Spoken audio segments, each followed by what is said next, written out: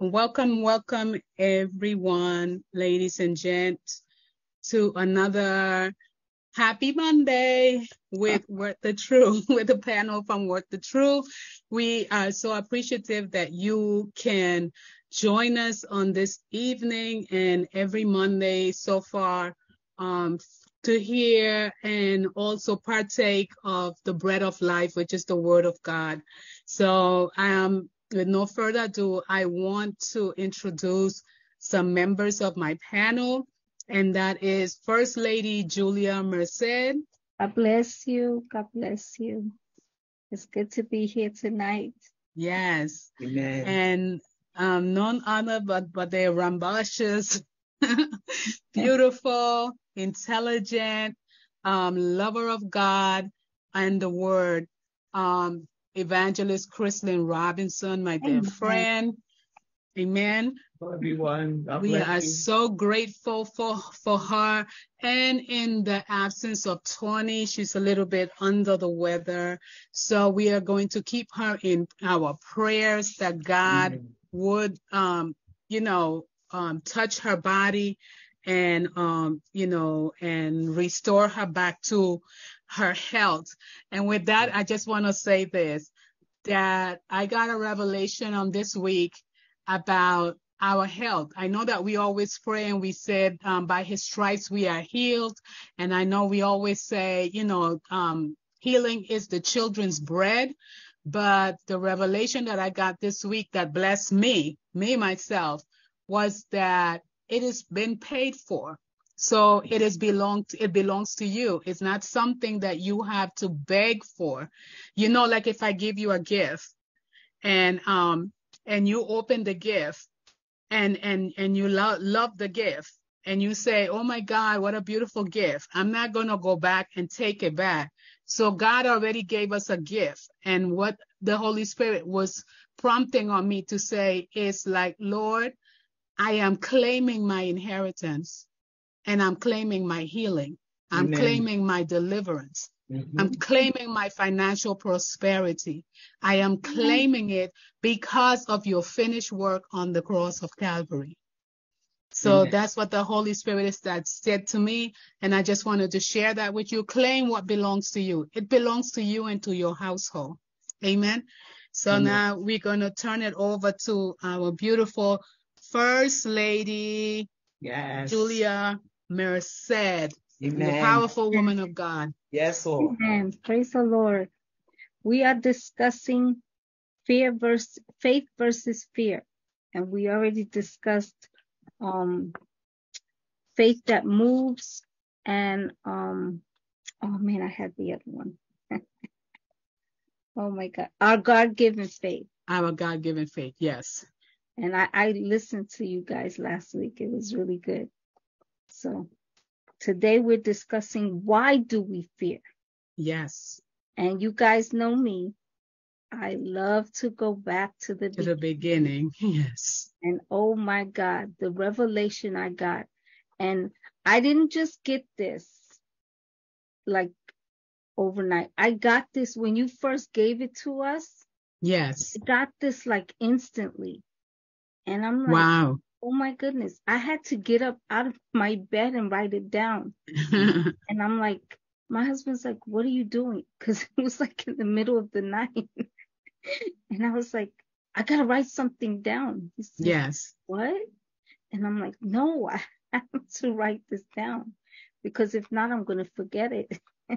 Because you know how you get something? Oh, for sure. Yes. And if you don't write it down, it's like, it just totally. It slips out. Yes. You're like, okay, I'm never going to remember what I thought of last night.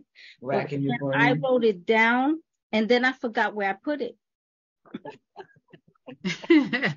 That was how many weeks ago? That was like almost 3 weeks ago. And I was searching for it and I said, oh my God, what did I do with what I had? And then I found it. I'm like, oh yeah, I remember. And I went off of what God gave me. And I'm like, I remember all I know, he told me go to the beginning. So when I went to the beginning, first I had to look up fear. Mm-hmm. So Fear is an unpleasant emotion caused by the belief that someone or something is dangerous, likely to cause pain, or a threat. Fear can be a noun or verb. Is to be afraid of someone, something as likely to be dangerous, painful, or threatening. So it can be either or. So you have a noun. What is a noun? A person, place, or thing. And a verb is an action. Yes. So it can be either something or an action. So that's what fear is. And what is fear? Fear is a spirit. It is a spirit. It's Fear empowered by a is spirit. the form of a spirit. Yes. Then I started to think of why we fear. We fear, let me go to the beginning first. And I want to go to Genesis 2:17 to 25. I don't know if I should read it all, but because Tony's not here, I'm going to take some time.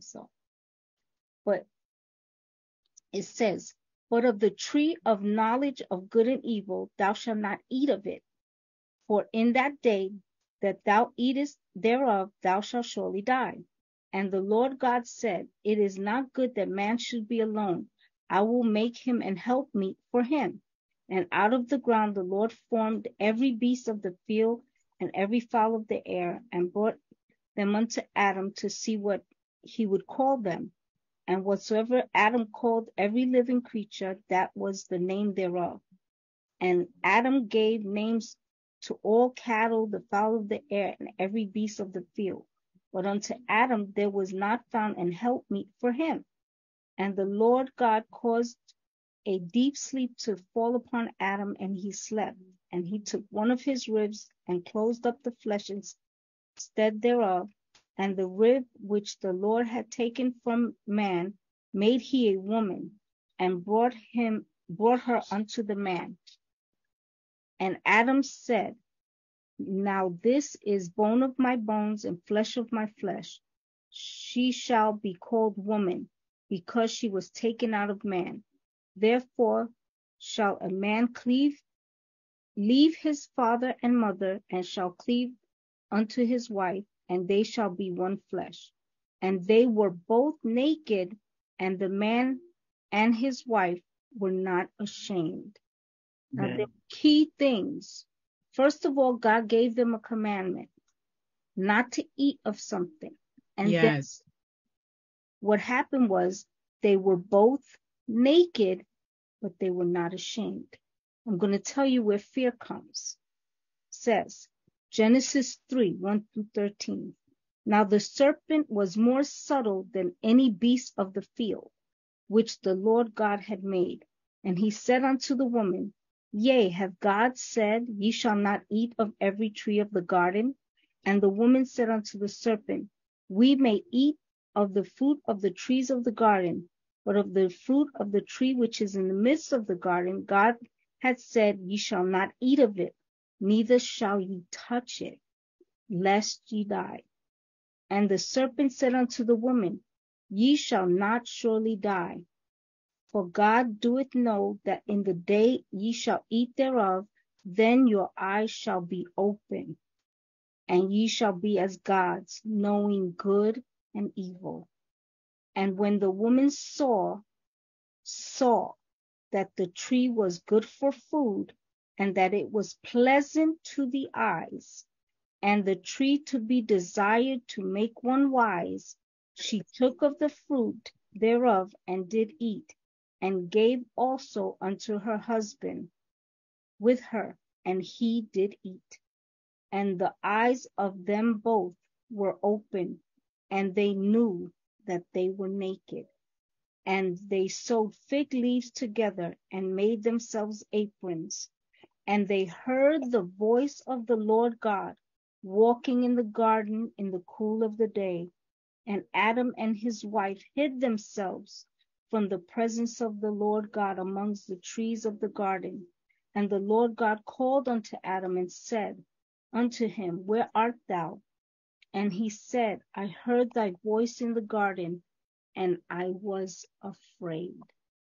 That's where fear began. because I was naked and I Yes. felt. And he said, who told thee that thou wast naked? Hast thou eaten of the tree whereof I commanded thee that thou shouldest not eat?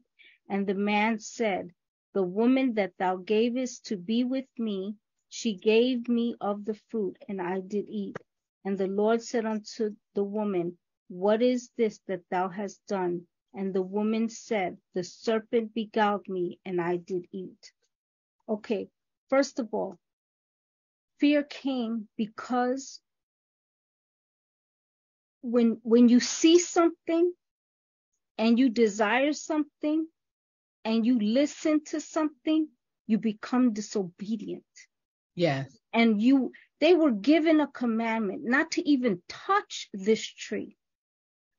And what happened was, when they began to know what was right from wrong,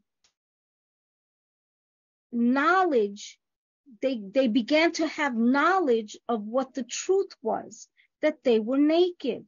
Because in the beginning, they were naked, but they were not ashamed.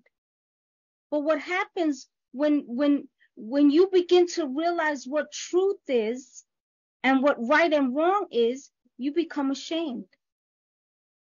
Now, what happens is, when you grow up and your parents teach you right from wrong, and you do the wrong, what happens? You become ashamed.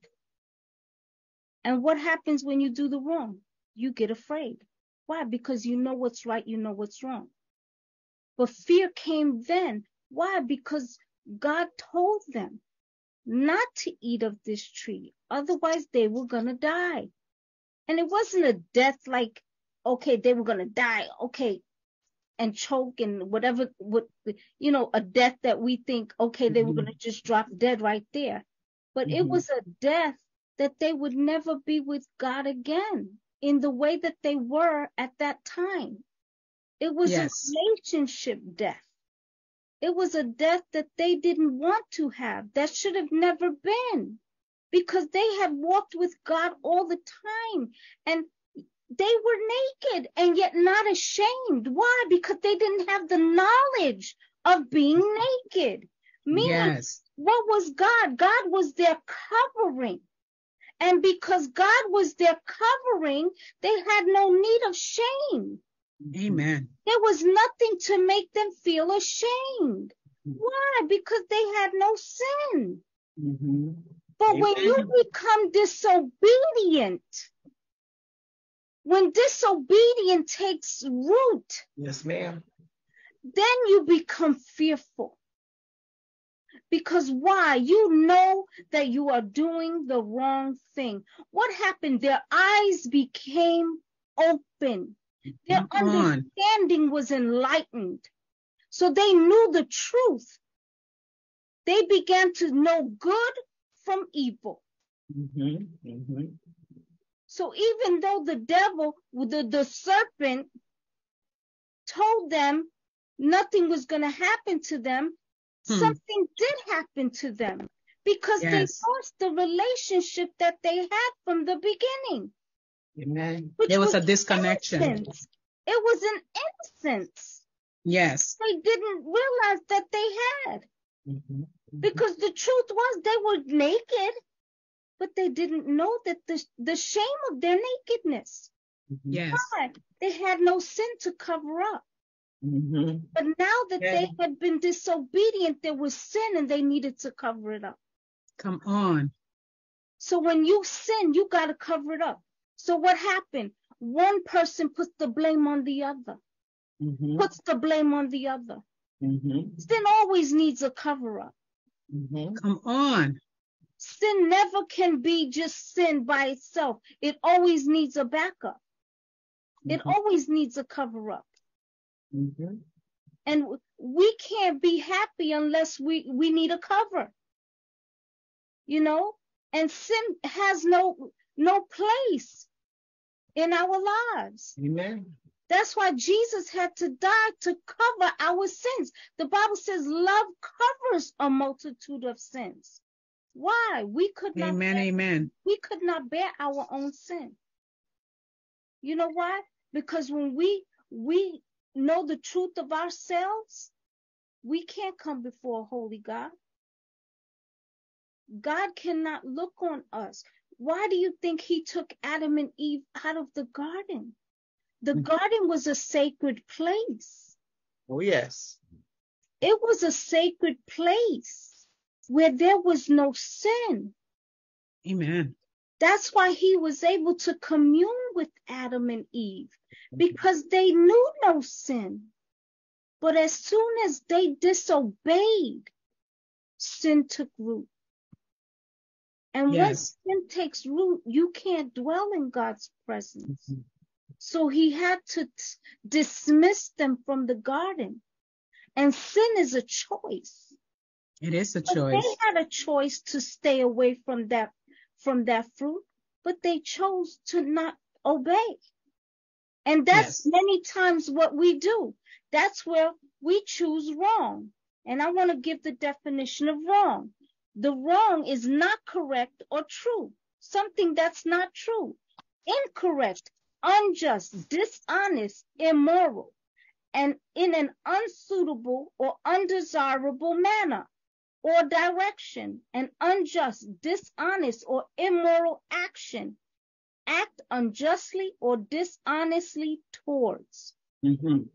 What they did was dishonest. Why? Because that's how the serpent was being towards them. Dishonest. Yes. Everything he presented was dishonest. And they followed suit. And they did the wrong thing. Now, we go by instincts. Our instincts should have told them what they were doing was wrong. But they chose not to follow instinct. Because God already gave them the commandment that they needed to follow. But sometimes we, as people, we don't ever do the right thing. You know why? Because we have self-will. And God never imposes his will on us. He gives us all a choice. Amen. And Yes, it's up to us whether we follow it or not. That's right. But instinct, every man has instinct. Just like you guys were saying last week, everybody has a God-given faith. Yes. Every man has a God-given amount of faith. That's I don't care if it's the size of a mustard seed. Every man has a God-given faith. Amen. You know why? Because every man believes in something.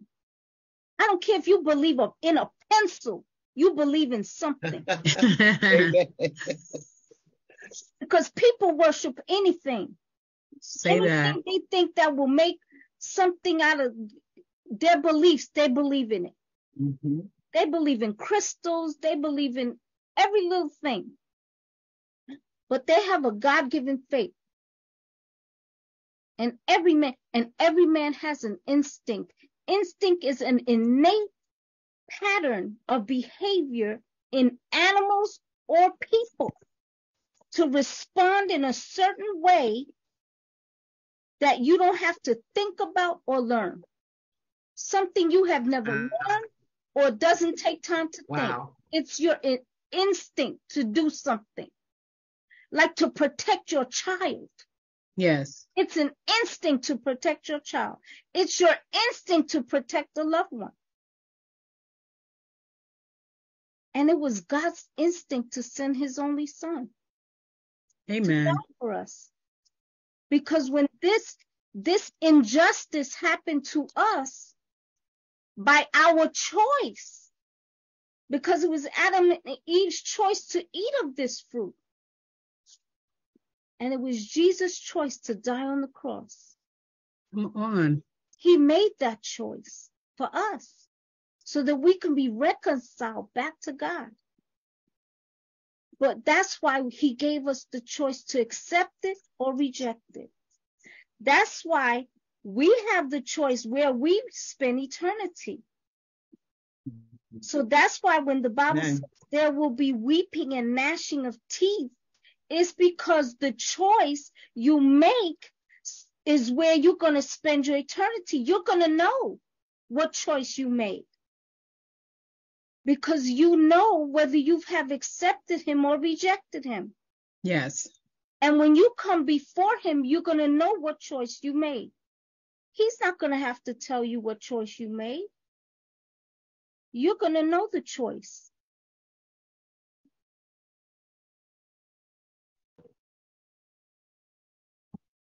I'm not sure whose internet.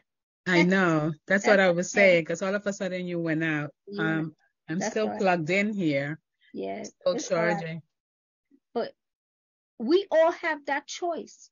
And when we go before God, it's going to be our choice whether we have accepted him or rejected him. And when we are judged, we're going to know the judgment is just. Yes. Because it's going to be based on our acceptance of, did I accept Christ in my life? And we're going to know where we're going to spend eternity. Mm-hmm. And that's why it says it's going to be weeping and gnashing of teeth, because people are going to be so mad at the choice that they made. They're going to gnash their teeth because they're going to be so angry at the choice that they made not to accept Christ when they had opportunities, because they're going to see played back the opportunities over opportunities over opportunities that they had to accept Christ and never took it. Amen. And it's all by choice. Everything, every plan of God has been by choice. And that's what fear is. Fear is nothing that we learn. That is an instinct, because the Bible says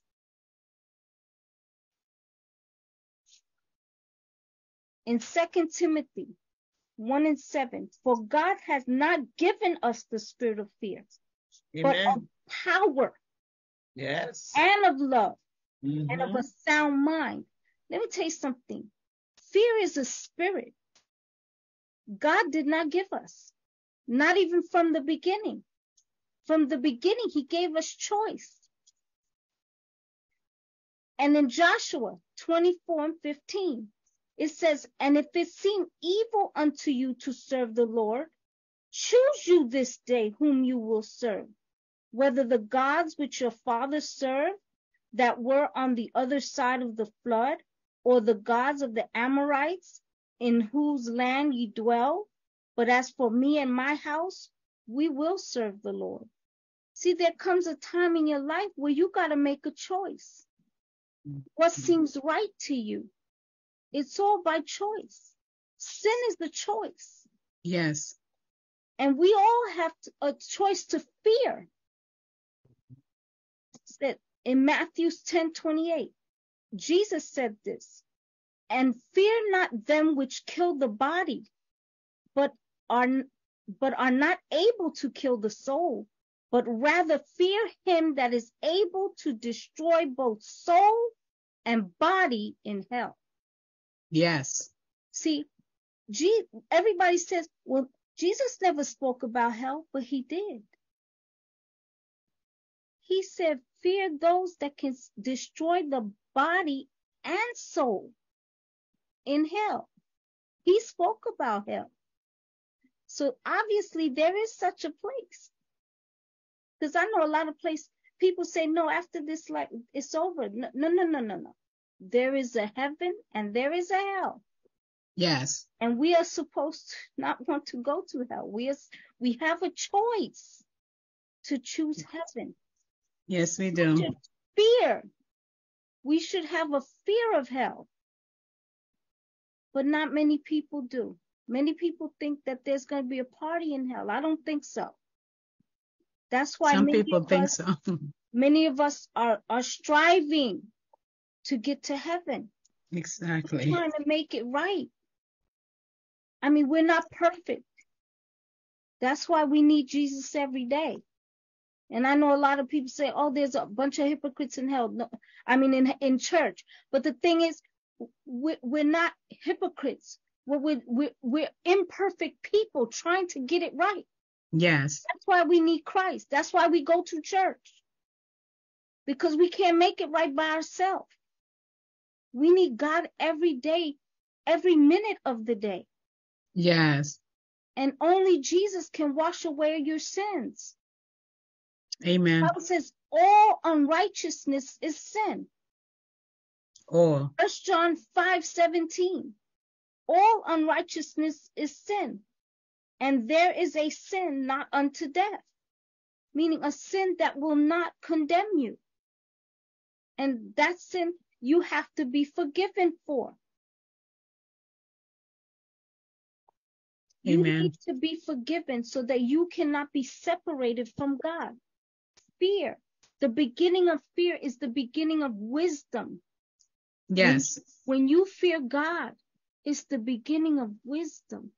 That's the only good fear there is, to fear God and to know that God is on your side.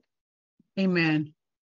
You know, I know that, you know, instinct, I didn't get to give what instinct was, but instinct is a natural and inherent aptitude and impulse and capacity, intuition. Sometimes your intuition tells you don't do something. And some Yes. people do it anyway. That's why you have a lot of people in jail. That's why you have a lot of people die too young. That's why you have a lot of people in the wrong situations. Because they do things they know they're not supposed to do. But by choice, they do things. And why? Because some of them have no fear. Say that again. Even if they had fear, they go past their fear to do the wrong thing. I wish people had a godly fear so that they wouldn't do the wrong thing. We need a godly fear. Yes. You know? So that That's we why the wouldn't do the scriptures, wrong thing. that's Julia, that's what the scripture says, fear God and keep his commandments. Yeah. So it's a fear of reverence. Yeah. And you know, because he's the only one that can put our bodies both you know, in hell or heaven. That's right. So That was my take on why do we fear. We fear because of disobedience. fear comes because From of the the true beginning. disobedience. Yeah. Yes. That's And one of the because of vehicles knowledge. that When fear you know enters. what to do, when you know the right from wrong, fear Yes. comes because of knowledge. When you know right from wrong and you choose the wrong, that's when fear comes. Because I know a lot of people, their parents, when they grow up, they hear their mother's voice ringing in their ears. Don't do that, son. Don't do that, daughter. And they end Yeah. up pregnant. They end up on drugs. They end up doing the horrible things. And then they say, man, if I only would have listened to my mother, if I only would have listened to my father. Yes. And then they wouldn't be in the conditions that they're in. Amen to that. So that was it. All right. That was beautiful. When you were speaking, I was also saying that there's different type of fear. We all know that, you know, some people have fears of spiders, snakes, you know, every creepy crawling thing, you know, closed spaces, heights, you know, but the bottom line is fear does not come from God, and it comes from the enemy. It's imputed by the enemy upon us so we can fear something. It's just like from the time we are kids, they start with you know, when you're telling the kid, come here, when they start walking, you know, come here, and they like stumbling, like they're fearful to because I don't know, somehow, I don't know how they know that they're going to fall. And you telling them, just come here, look straight at me, look, come here. And then they still stumble. So I have 3 reasons God tells us why not to fear. God is bigger than the object that we fear. So that's one reason. We shouldn't fear. We should know that God is bigger than any situation, any circumstance, any trial that we have to endure. But in our humanity, because like First Lady Julia beautifully said, from the beginning, you know, man Adam and Eve, brought sin into the world, and they were the first ones that fear God because they felt, I'm pretty sure they felt that disconnection. There was no more that fellowship with God. And because they felt that disconnection, that's why it was, that fear came. That's what they said. We were afraid. So fear came from the very beginning. We have the Egyptians. The children of Israel fear the Egyptians. They fear Pharaoh and his army. Later, they fear the Canaanites. Now, they saw God brought them out with a strong hand. They saw God did all the signs and wonders with the plagues and the frogs and turned the water into blood, and all these different 10 plagues that God did to show them that he was greater than Pharaoh, that he was greater than the army, and that he was also greater than the sorcerers and the magicians that was surrounding Pharaoh. Because witchcraft can make you fearful. When people do witchcraft against you or try to impute sickness, disease, illnesses, infirmity upon you, or people do like what they say, voodoo or whatever, that can instill fear in some people. We saw Isaiah, Elijah, that he had to confront the 400 false prophet. He stood with boldness and called on God and said, you guys call on your God and build an altar. And he told them to drench it with water, and they were there cutting themselves and whatever. And he was laughing at that point because he had somehow confidence in God that God was going to answer him. And God came, and when he built his sacrifice, the altar of sacrifice, he told them, drench it with water till the water was like making a skirt around the altar. And he said, let the only God that exists, the only God that has all power, let him come down and lick this sacrifice. And God did it. But then Jezebel, who had killed a lot of prophets, said, I'm going to kill you. And then he became fearful. But God had to go back and reassure him. I'm still with you. I'm still with you. He said, there are more here and that have not bowed down to the enemy. And it's just like us. Like at times we give in to fear. Like another big thing arises, or the enemy does something bigger against us, and then we end up fearing all over again. So the children of Israel also fear once they passed through the Red Sea, that they were going into the promised land, that he promised he was going to give them the land of the Canaanites, and where everything flowed with milk and honey. Now they just overcame Pharaoh and his army and all the sorcerers and whatnot. Then they went through the desert where he fed them, where he was a pillar of cloud by day, where he was a pillar of fire by night that was so thick, and the army was right behind them, and they couldn't see. The Israelites were right in front of them. They overcame all of that, went through the Red Sea, and yet still, when they came to the Canaan land, they were also fearful because there were giants in the land. Like they totally forgot that God was all powerful. Amen. And also Jacob, the object was of his fear was the fear of the unknown, of the future. So the disciples also, we remember that they feared when they were in the storm, and they woke Jesus up and they said, carest thou now that we perish? And Jesus was right there in their midst on board. Then Jairus, it was a parent's worst nightmare, the loss of a child. And he went to Jesus and asked Jesus also for help.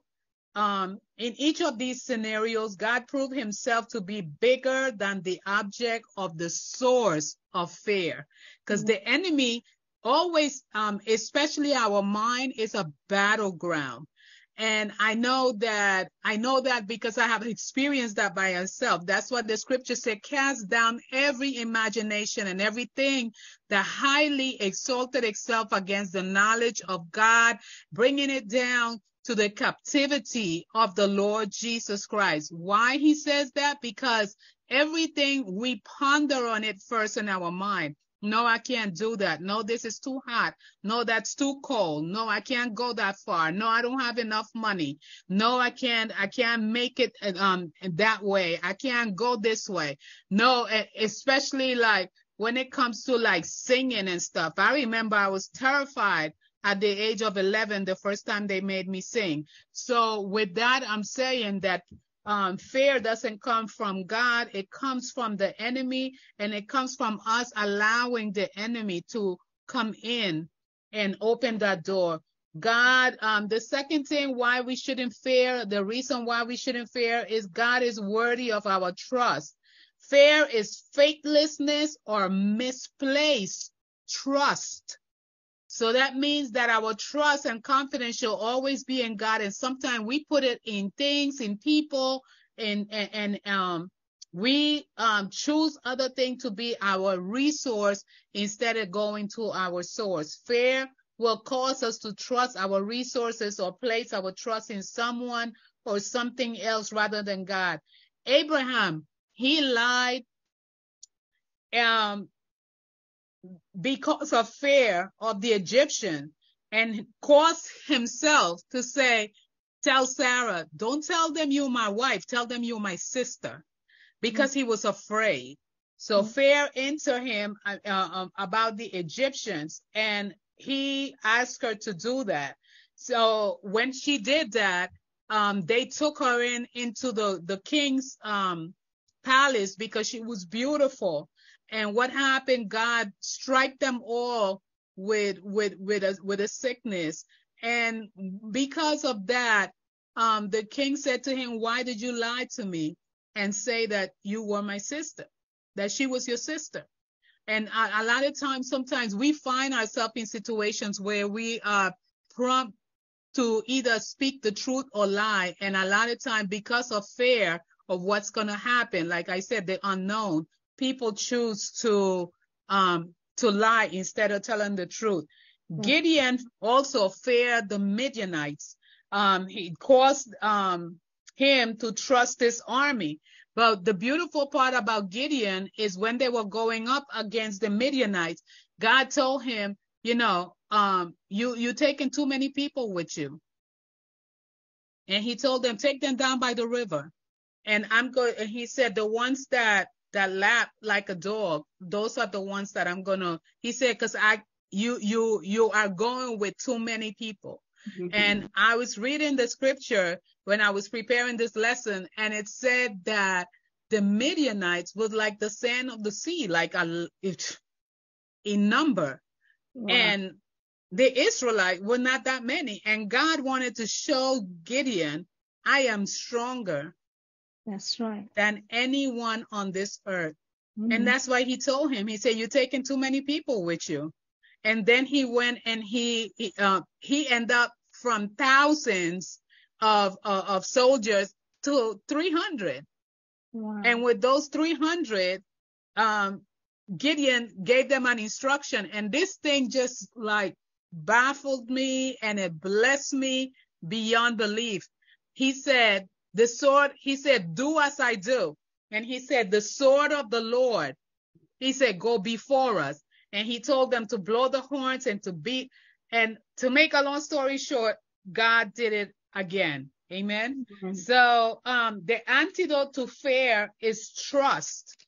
So like I said, feed your faith and starve your fear.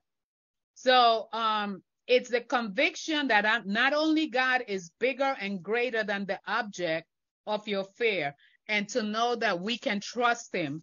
How has fear caused us to trust in something or someone other than God? A lot of times when we have a quota to meet, the rent, the the bank payment, something. Sometimes we tend to fear. It can be like the last day. But I know that if we put our trust in God, He promised to supply all our needs according to His riches in glory through Christ Jesus. And He will not fail us. He will not, leave us out there. And so with that, it's like we have to trust Him. And that's what faith is, trusting God no matter what the outcome is. Right. So how has fear caused us to trust in other things? Because we panic and we get anxious. And the Bible says, be anxious for nothing, but in everything, by prayer and supplication, let your requests be made unto God. So trusting God rather than man, it is better to put our trust in God than to put our trust in kingdoms and nobles. Amen. And the third thing, and with this I'm finished, God called us to obedience. And Julia spoke on it, that, disobedience brings fear. Fear, people get fearful when they get caught. Like they were sleeping around and they was having fun, but when they got caught, all of a sudden, oh my God, my wife found out, my husband found out. And then what happens? They be like, oh, they're going to leave me. What were you thinking? Like, what do you think was going to happen? Some people can deal with it. Other people be like, no, you're out. That's it. I'm done. So a lot of things like First Lady Julia was saying, it's a choice. It wasn't time to, in Exodus 14 and 15, it wasn't time to stand still and cry out to God, but rather it was time to pull up their tents and begin to move towards the Red Sea. And this is with the children of Israel. They wanted to stay there, but God said, no, it's time for you guys to move. Pick up your tent and move towards the Red Sea. And what He told Moses, stretch forth the rod. And the Red Sea became a wall to them, a big old swimming fish tank, and they were able to pass on dry ground. When we were afraid, our natural inclination is to remain huddled in a camp.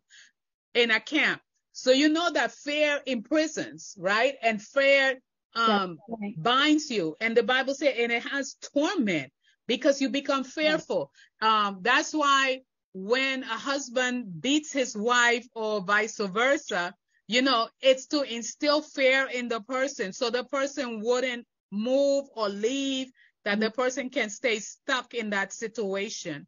And a lot of women, battered women, some of them die because they're afraid that if they step out, that's something that they're, that they're not going to make it out or whatever, that they don't have the resources, they don't have the money, they don't have, sometimes even relatives turn their back on them as they move forward. When we are afraid, our natural inclination is to remain huddled in a camp. Fear paralyzes and it immobilizes. But because we know the battle is the Lord, the battle belongs to the Lord, we can put one foot in front of the other and take the step of obedience when God calls us to get up and go. Whenever God say go, we supposed to go. Whenever God say speak, even He said, don't be afraid of their faces, because in that very hour, I will give you what to say. So a lot of times, even when you get a call to speak in a congregation, and sometimes people say, no, not me. I'm not called. I'm not anointed. But God says that's why we have to resort back to the word of God and remember what the word says. Stand on the word of God. When fear has immobilized you and deter you from acting in obedience to God, maybe it's time for you to break camp. Amen. Amen. And I'm done, Sister Chrislyn. Well, I'm not going to be I'm going to be really brief because literally every scripture that you had spoke about, even Elijah, and Jezebel, Gideon, those particular scriptures. Excuse me. I had actually had those scriptures, but because they have so much substance to them. But but there were different points that I wanted to discuss. Sister Julia gave the meaning of the word fear, which is definitely on point. It's an unpleasant emotion caused by the belief that someone or something is dangerous, likely to cause pain, or because you believe that it's a threat. And that word believe is also in the word faith. It's because you believe in something. Yes. And for Christians, of course, what you believe in is the scriptures. You believe in a religious set of doctrine, and so your belief is in that. So faith and fear both have a belief of something. One is for good, and one is for the negative side of that. Yes. Amen. And so, First Lady gave 3 words that I thought were just amazing. She said knowledge of. Yes. Roots and instincts. And those were the points that I wanted to literally talk about, to kind of just not oversimplify it, but because we all have relatable fears. We all have relatable fears. Right. And if we can take somebody like Gideon or the children of Israel or the prophet Elisha, and these had great faith in God. These men had great faith in God. They believed God. I mean, they believed God enough to go over into the promised land. They believed God enough to go before 400 prophets. Jeremiah believed God in spite of the chains, the stocks, impending persecution. Paul believed God in 1 Corinthians, I believe it's 2 Corinthians, the 12th chapter, or 1 Corinthians, the 12th chapter. When he sought the Lord and for the thorn that was in his flesh, and he said, my grace is sufficient for thee. And so it was sufficient in his afflictions. It was sufficient in his nakedness, his peril, the sword, whatever it was. His belief in God was strong enough to overcome those things. The Hebrew wall of faith, they did not see that promise, but they believed in it, that God would make good on his word. But all these people went through something. And even though Abraham was the man that God made the covenant with, he still feared a man over his wife. You understand? And so he lied. So it made me wanted to think about the human side of fear. There's that reverential fear that Adam and Eve had for God, right? We have that fear of the Lord. That's why we try to abstain from sinning, because that reverential fear means to worship God. It's just a way of worshiping God. I do it because I worship God.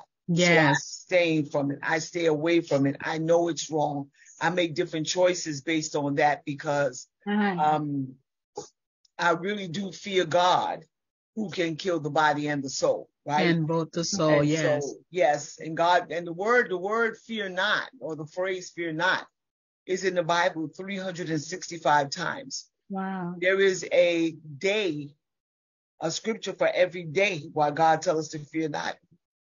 There's a scripture for it, for every day. There's 365. It's mentioned at least 365 times in the Bible. And so, you know, when you think about our human fear, right? God speaks to our human fear. Amen. Right? And he tells us, be anxious for nothing. Yes.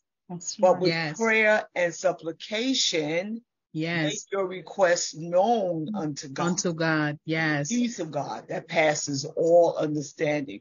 It's able to keep our hearts and our minds through Christ Jesus, because God knows that we would have those human fears. Yes. And he said, consider the lilies of the field.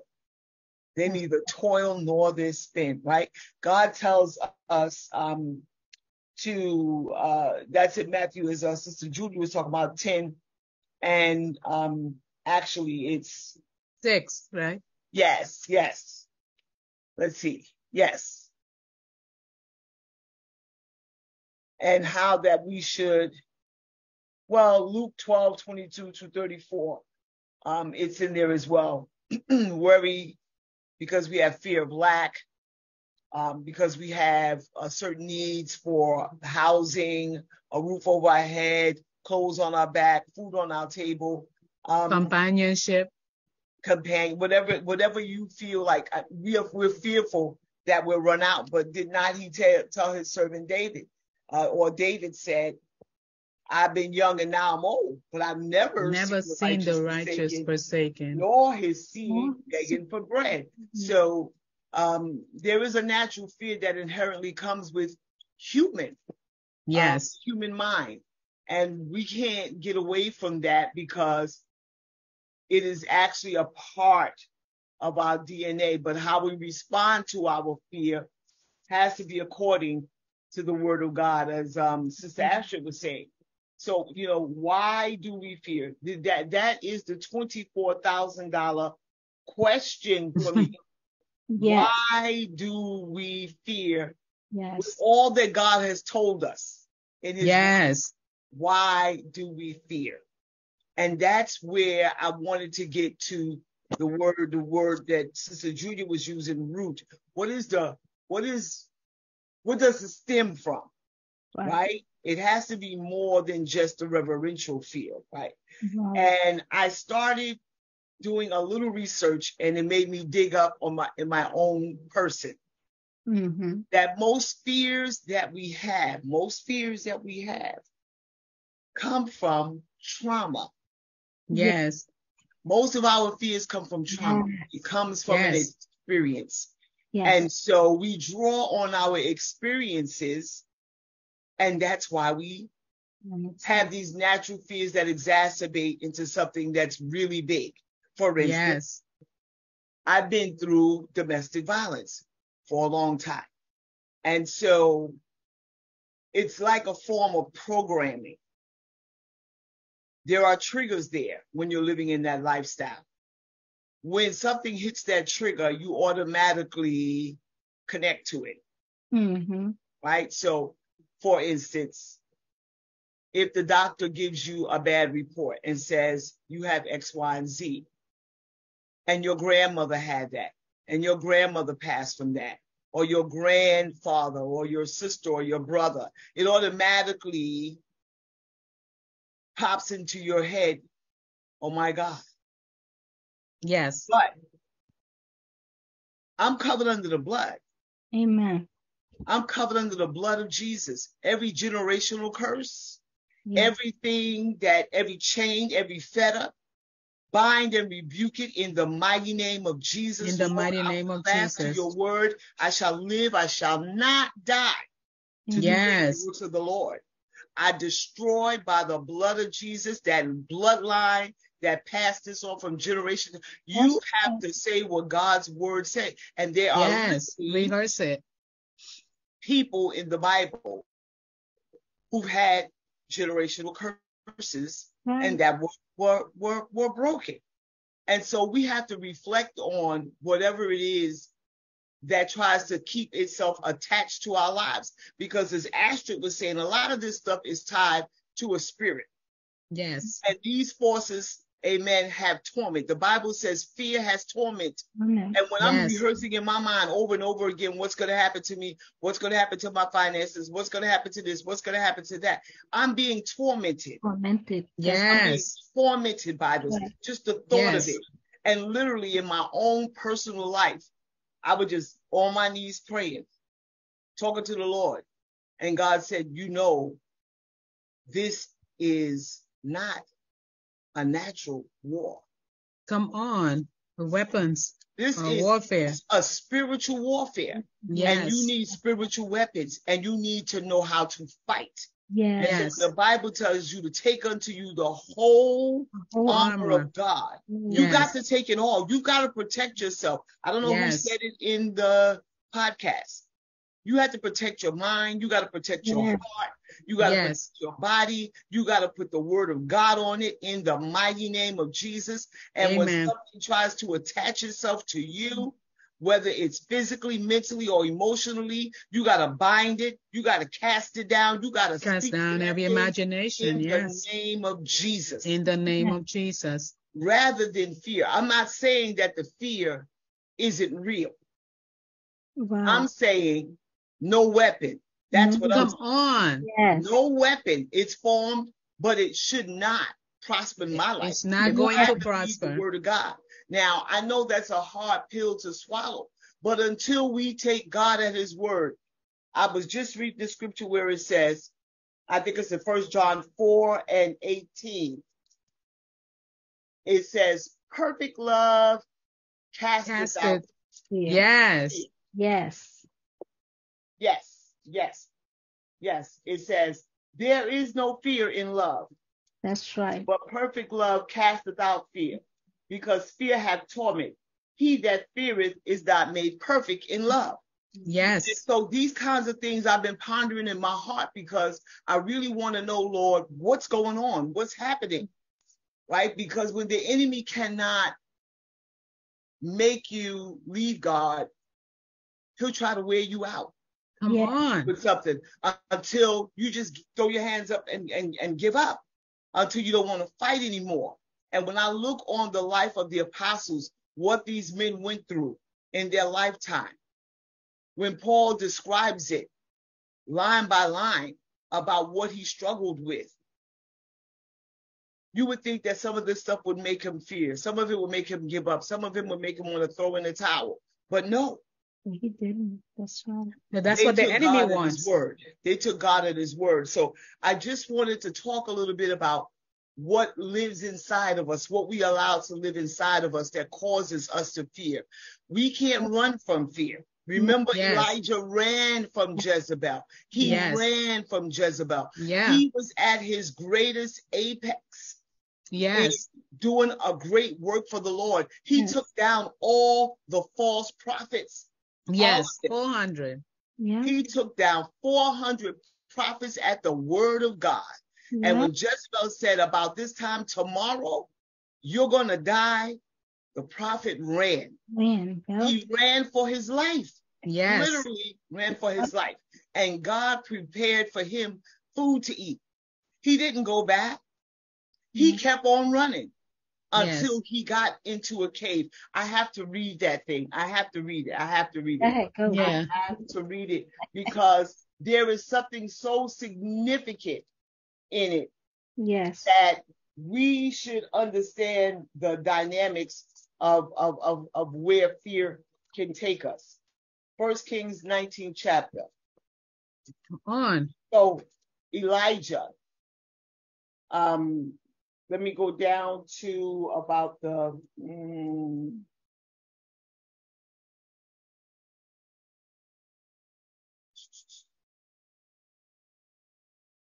Elijah, there we go. Okay. All right.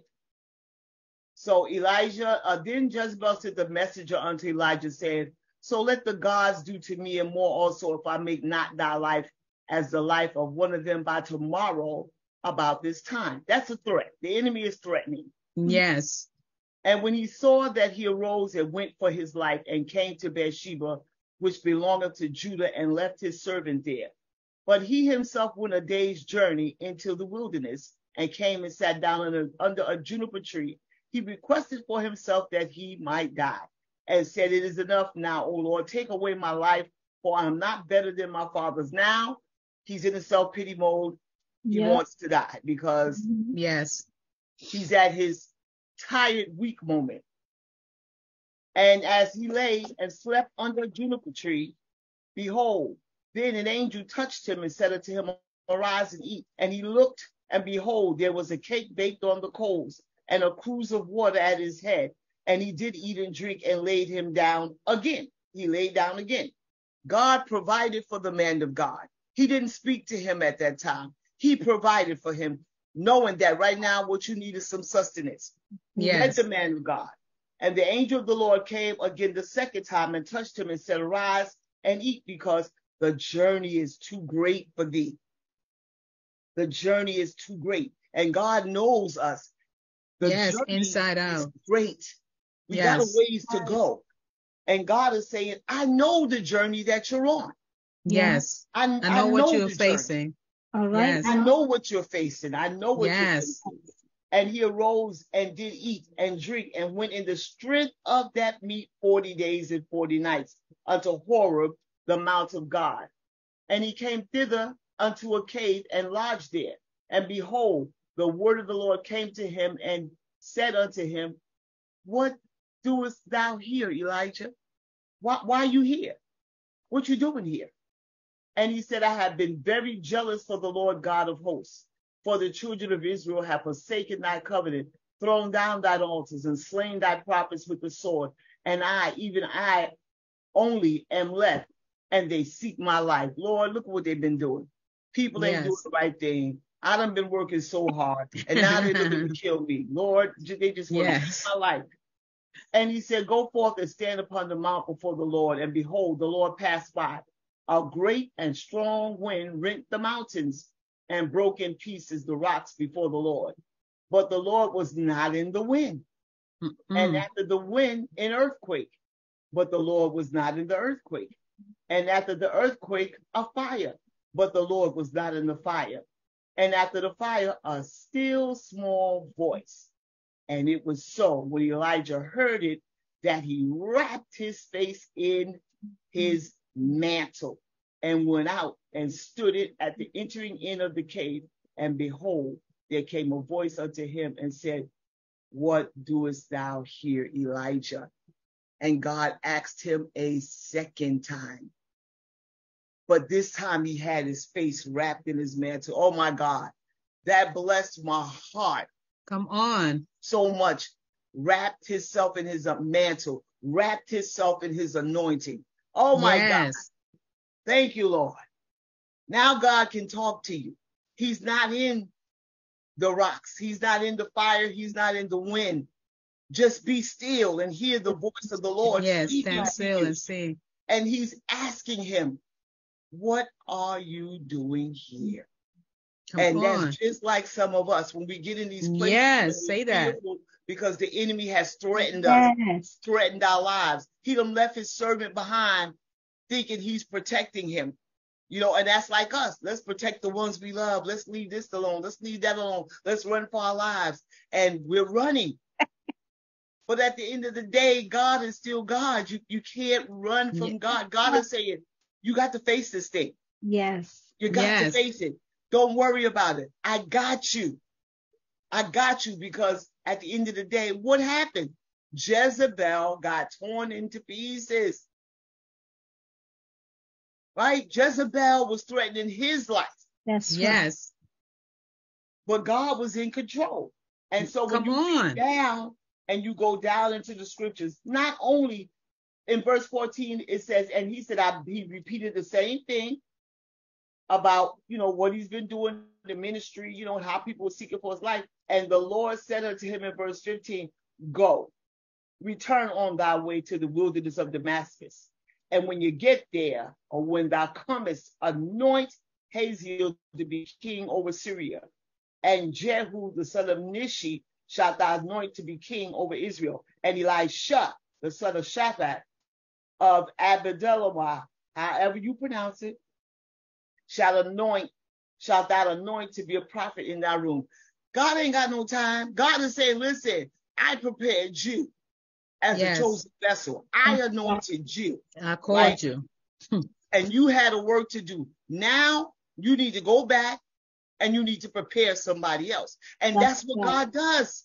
Yes. God prepares us to prepare other people. Yes. And you're going to tell Elisha the challenges that you faced, that you had to go through being a servant of the Lord. Yes, you may fear for your life. Yes, sickness may come. Paul had to face it with whatever thorn that was in his flesh.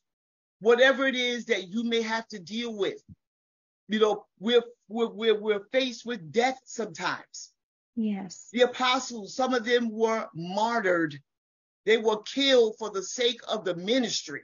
In But prison. God is saying, God give us the word. Paul said, I have fought a good fight. I kept Yes. the faith. I finished my course. Yes. Henceforth is laid up for me a crown of righteousness. Yes. And to be absent from the body is to be present with the Lord. The life Yes. that I live in Galatians 2:20, I don't live it for me. I live it for the Son of God who loved me and gave himself for me. So no matter what we're facing, I get it. Trust me, I do. I nearly lost my life at least 3 times in the last year.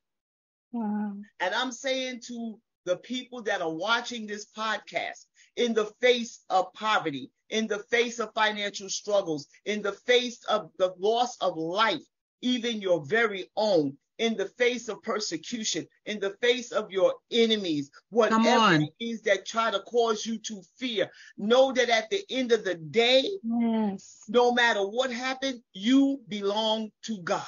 Nothing can happen unless God allow it to happen. Come on. Nothing can take your life. Jesus said, no man takes my life. I lay it down. I lay it down. Take it up again. And we are his fruit.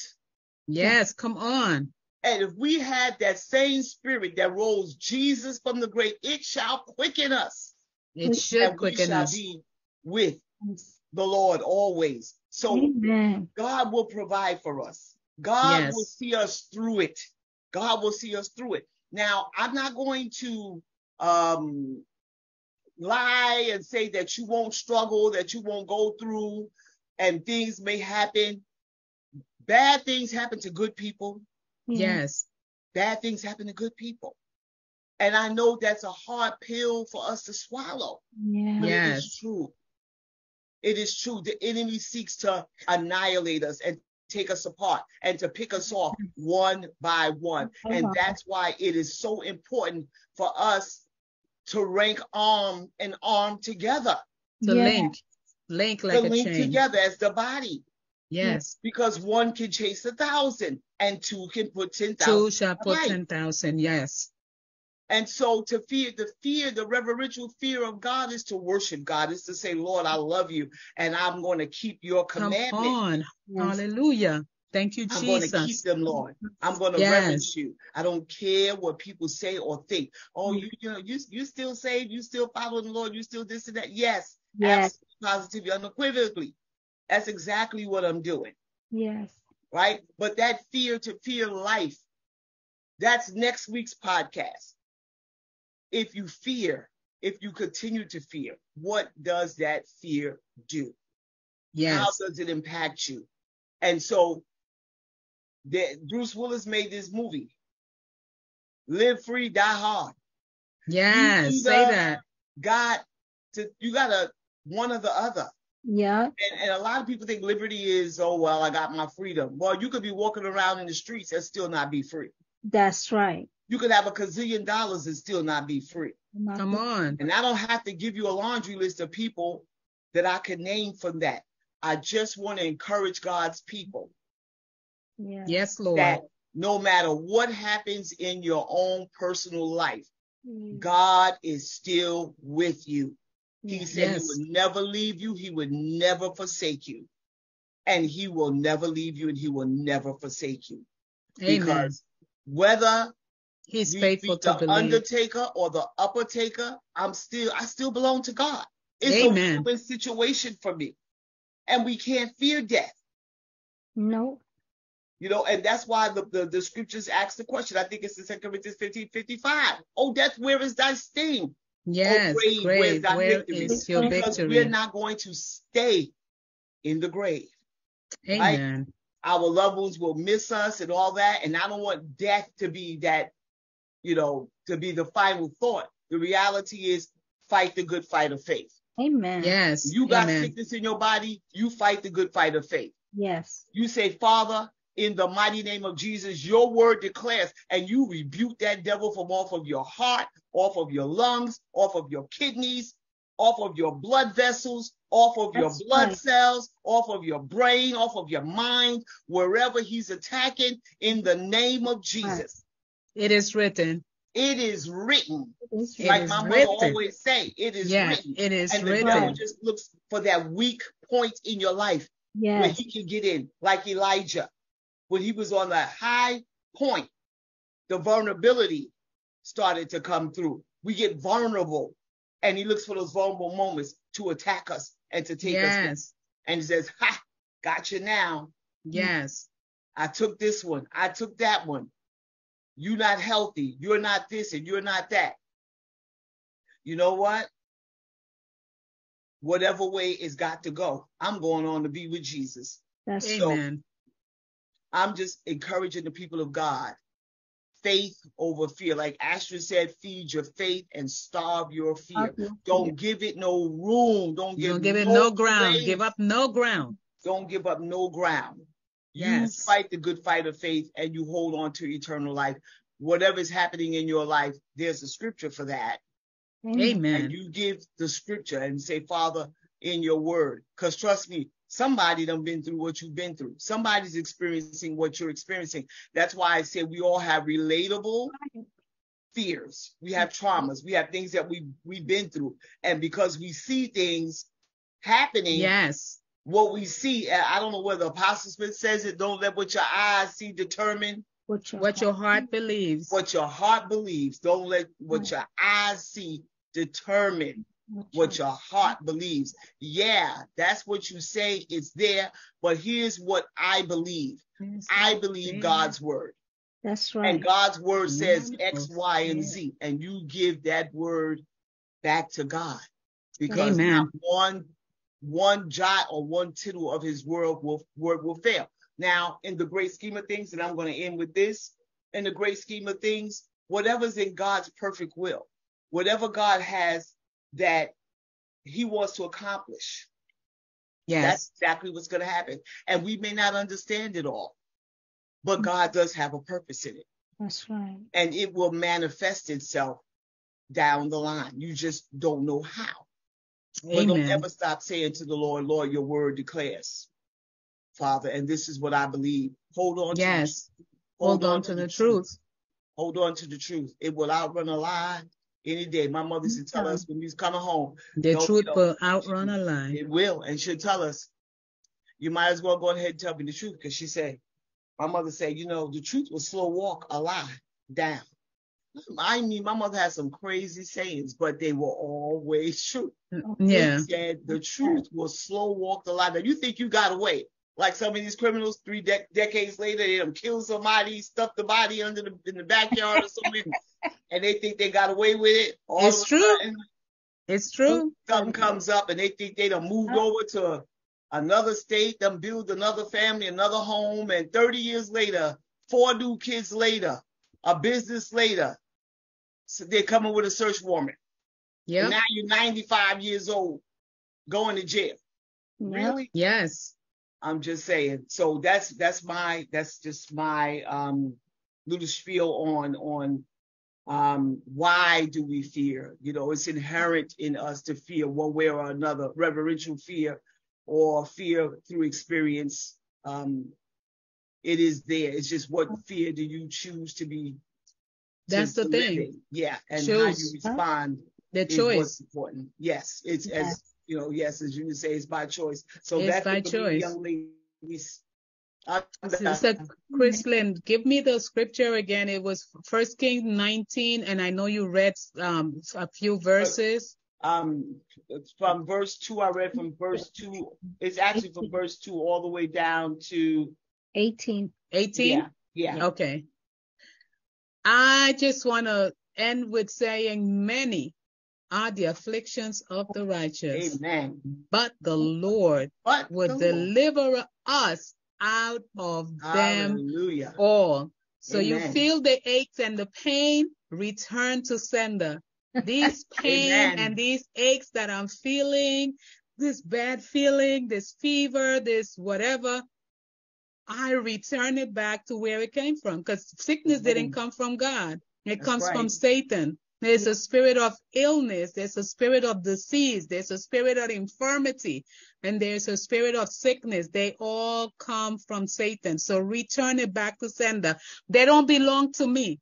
Jesus Christ paid the price for me on the cross of Calvary. So I'm returning it back to sender. I'm returning it back to who it belongs. It belongs to you, Satan. It doesn't belong to me. So take your filthy hands off my body, because you are trespassing on God's property. I've been clothed with righteousness. I've been clothed in holiness. Hallelujah. I've been sanctified. I've been justified. I've been glorified in the name of Jesus. So I am not receiving what you want me to hold on to. It don't belong to me, and I'm sending it back to where it belongs from. Hallelujah. Amen. Amen. Hallelujah. Amen. I hope you guys Thank you, enjoy this segment, because I'm feeling the presence of God here. Thank you, Jesus. And I can burst out right now. Like I said, God, this week when I was preparing this lesson, the Lord said to me, you know what? Pray for the manifestation of the thing. Pray for because it belongs to you. I have given it to you. When he said, if my people, which are called by my name, shall humble themselves and pray and turn from their wicked ways, then I will hear from heaven and I will, he said, heal their land and forgive them from their sins. So we have to retort back to the word of God.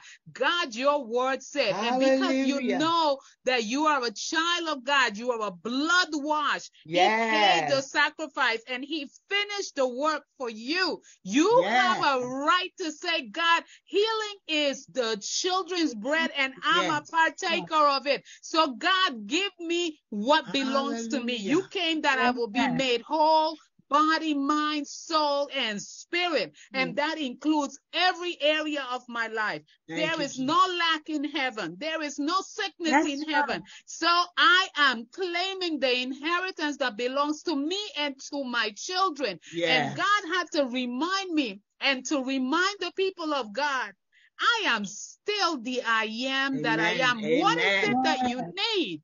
What is it that you want? What is it? Is there anything too hard for the Lord? Is there anything too hard? Hallelujah. Is there anything that you need that I can't provide? Is there any door that you want open that I can't open? And is there any door that any man can close that I can't open? He said, I will make rivers in the desert. I will make the crooked path straight for you. Yes. Hallelujah. Only believe. And you know what? I was reminded, Sister Chrislyn, of this acronym with FAIR. FAIR has two meanings. Yes. Fear everything and run, or face everything and rise. And we are going to rise in the name of Jesus, because we are the children of the Lord. We are the called out of the Lord. We are his anointed, and he wants us to walk in that authority. He said, behold, I give you the keys of the kingdom, that whatsoever you bind here on this earth will be bound in heaven. Whatsoever you lose on this earth, that's Matthew 18:18, I will release it. I will make sure that you got, you know what, when I was reading about Gideon, and I'm done with this, that thing, when Gideon told the 300 men, he said, repeat, do as I do. And he said, you know what? The sword of the Lord go before us. And man, today I was coming today, and the enemy was trying to block me from coming here. But I have these two women, powerful women of God, praying. And because they prayed, this programming is here. And that's let to show you that the enemy was trying to stop this, because somebody, faith is going to be set on fire. And I'm telling you, I'm on fire right now for the Lord. And I was like, you know what? The sword of the Lord go before me. I started repeating that as I was driving. Anytime traffic came in front of me, I was like, the sword of the Lord go before me. That's why we have the word of God. And with this, I'm finished for real. David said, thy word have I hid in my heart, Right here. Encourage yourself in the Yes, Lord. sir. Yeah. Encourage yourself in the That's word right. of God. That's right. Bring it out. Ah, Bring it out. Speak hallelujah. it out. Declare it and Hey, decree glory. it. That's God right. gave us the authority to declare and decree a thing. Hallelujah. I am Right. healed by his stripes. Yes, I Lord. am healed. I Yes. am delivered Yes. because of the finished work of God. I am Thank you, prosperous. Jesus. His word said that he desired Hey. above all that we be prosperous and in health, even as our soul prospers. So devil, guess what? You ain't taking my finances. You ain't taking my health. You ain't taking nothing that belongs to That's me. It's right. been given to me. Like First Lady Julia said, I'm seated in heavenly places. I'm seated at the Yes. table. I'm not eating the crumbs. God, you know what? I'm a child. I'm not a bastard. So I'm That's right. seated at the table. And I know the crumbs has all the ingredients of the bread, but we got to start appropriating who we are All and right, whose preacher. we are in the Amen. name of Jesus. Amen. Amen. Amen. Please Hallelujah. share it. Please share this. If this blessed you, please share it so somebody else can be blessed on tonight. I want to thank everyone that thought it not robbery to be with us tonight and to be a partaker of this meal that was presented before you. Amen. God Amen. is still the I am that I am. And I'm going to Thank you, ask the Jesus. ladies to give their last word, and then we are going to end this segment. You have nothing to fear if you have God in your life. Amen. Amen. That's all I Perfect have to love. say. Sister Amen. Chrislyn, Perfect love casts out all fear. perfect love. Thank Let you, his love be shed abroad in our hearts. And if you know that God loves you, you know you have those things which you have desired to have. And that includes healing and everything else attached Amen. to whatever your heart's desire. So Amen. with that, I want you guys to know also that whenever you miss any one of our programming, we always try to come on at 7 on the dot. And, you know, sometimes we go over, most times we go over because the Holy Spirit takes over. But you can go back to YouTube and subscribe. And every time we come on YouTube with notify you that Word the Truth is on. Amen. Amen. So with that, I'm saying you have been empowered. You are excellent. You are enough. And you are especially loved by God. And Amen. we love you. Yeah. So Amen. let's keep loving each other. Let's keep praying for each other. Let's keep lifting each other. Like Hallelujah. Evangelist Robinson clearly said, we are a link. A chain is, a two-fold cord is not easily broken. Not easily broken. It's not easily broken. So if we pray for one another, if we minister to one another, because there are going to be times that one of us is going to be feeling weak, and we can reach out to one another and say, you know what, lift me up in prayer. I need strength right now. Amen. You know, vice Hallelujah. versa. That's what the Bible said. Let the weak say, I am strong. And let the strong bear the infirmities of the weak. Amen. So have a blessed week, everybody, in the name of the Lord Jesus Christ. Have a blessed week. Pray for your children. Call them out by name, like First Lady Julia says. She has her prayer that she does at 5 in the morning on Wednesday, Thursdays, and Friday. I think Sister Denise Danny does it on I don't know if it's Thursday morning also. So whichever venue you join, you're still linking up, and we still are greater. Like Elijah, I think it was the prophet that said to Gehazi, they are more with us than what's against us. Yes. Right? They are more with us. So just think about it. Heaven and the host of angels are with us. May the sword of the Lord go before us. Amen. Amen. Amen.